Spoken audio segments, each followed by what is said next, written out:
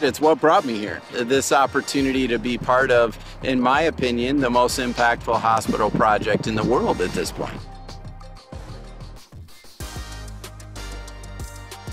I'm Jerry Darby. I'm the Vice President of Planning, Development, Design at Henry Ford Health. So this is so exciting. We're actually seeing the first steps of the expansion. What's happening today?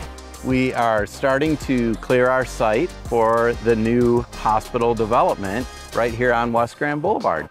And what is this process called?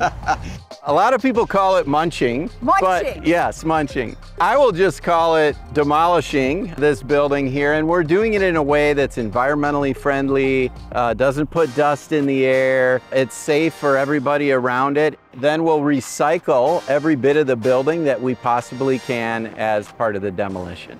Within the next few weeks, the building will be gone.